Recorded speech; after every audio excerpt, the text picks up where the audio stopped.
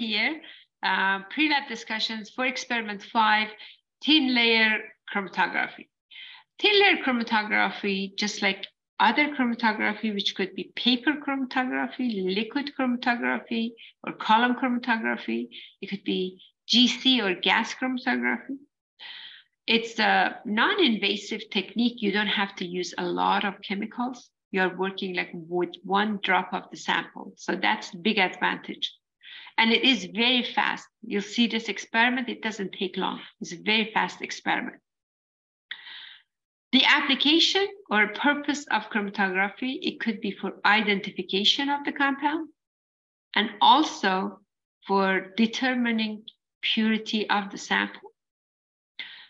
And for the identification, we must have unknown with possible known sample tested at the same time on the TLC plate.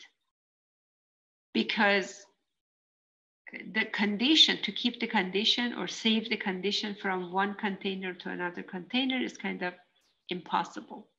So we have to have the known sample, or known possible sample, or possible known samples, and our unknown to compare.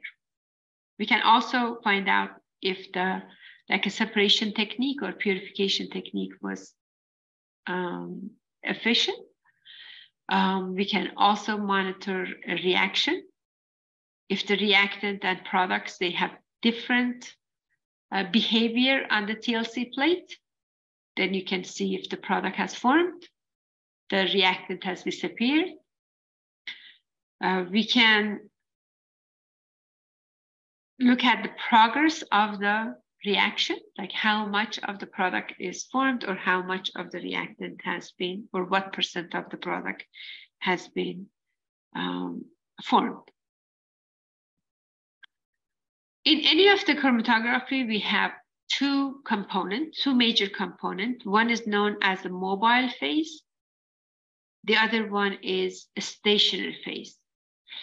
In a mobile phase, that would be like a liquid or gas, a solution of that moving along the stationary phase and also taking the samples with it. So basically we have a solution of gas or liquid that moving along. The stationary phase is for TLC, you have like either plastic or glass. The samples that we are using in my lab, in our lab, is plastic coated with silica gel or alumina. So, but that's the stationary phase. Now, the silica gel, the silica is good for polar samples like aldehyde, ketones, alcohols, amines, or carboxylic acid. But alumina is good for more like non-polar compounds like hydrocarbons, alkyl halides, and ether. So how does chromatography actually work?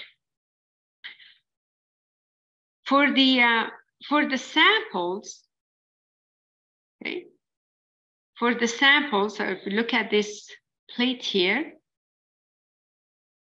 first samples on the TLC plate, they're going to be spotted on this position, basically about 1/3 of an inch from the bottom of the plate. Then you put your sample, small amount of sample, because you don't want to get, merge or leaking of the sample over one another. So you could get them like separate. After you put your sample on the plate, then you are going to place it in developing chamber, where you have the solvent going to be, the plate should be inside the liquid, but the level of the liquid should be below the level of the sample. Otherwise, the sample is going to be washed down. The liquid is going to go up, or the mobile phase is going to go up by the capillary action, And when it gets to this sample, now the sample has, there's like competition. There's interaction between that sample and the plate or stationary phase, and the interaction between the sample and the mobile phase. Now, if the plate is polar and the sample is polar, it's going to attach to the plate strongly. It's not going to move up. So it's going to move up very slow. If the sample is non-polar, but the plate is polar, the sample is going to move up faster. When the solvent reaches to the top, about half an inch from the top, you're going to stop and draw this line. And this distance C is the distance traveled by the solvent. Now, you can also measure how much each of the samples have traveled. Like sample A traveled this much, sample B has traveled. Then you find that ratio. So when you find that ratio, like A divided by C, it would be a number between 0 and 1. Okay, would be a number between 0 and 1, and that is known as the RF value. The RF value of the sample is going to be equal to another sample if they are same. So if you're unknown, if this X was your unknown, and then Y was known sample, you knew what it is, this XY, then you could say if the RF is the same, so this compound or the unknown should be like this spot. And you notice here, we have one sample that shows two spots. If it shows two spots, that means it's a mixture. So it did separate over here. Okay, it's not always one pure compound. Like if you have aspirin, then you have like Excedrin. Excedrin has other components in there, like it has caffeine and the painkiller. So it would show like two spots if it shows one spot.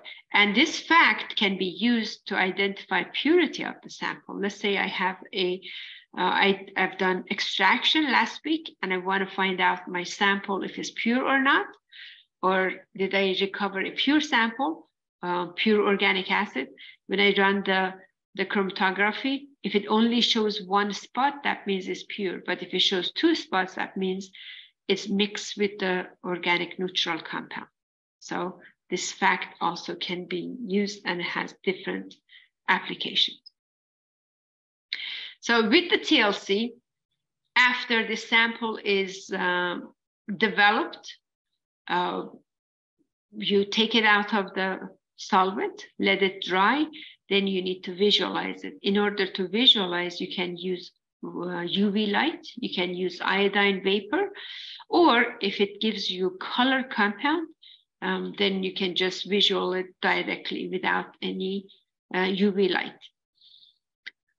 And after you trace the spots and measure the distance, you can calculate the RF value for known samples and for the unknown and compare the two in order to identify your unknown sample. This diagram here, it shows the developing chamber. For the developing chamber, we like to make sure that is like a jar works perfect because it has a lid. The air inside needs to be saturated with the vapor of the developing solvent. And I also add this filter paper inside, which allows evaporation before you put the TLC plate, and that helps with the saturation of this air inside the container with the vapor of the developing solvent, and that is going to make movement of the solvent smooth. If not, you would have like wave. You would have wave because as the liquid is going up, also is evaporating from the surface. So it's important for you to have a saturated container. As I promised, this is like a very short experiment, and as a result, a short pre-lab discussions, but very versatile technique and non-invasive, means that you can have just one drop of a sample and you could do experiment with that one drop, where you cannot do distillation or extraction or recrystallization if you have one drop of the sample. So, and this is separation is based on the polarity of the compound. They must have different polarity. Thank you.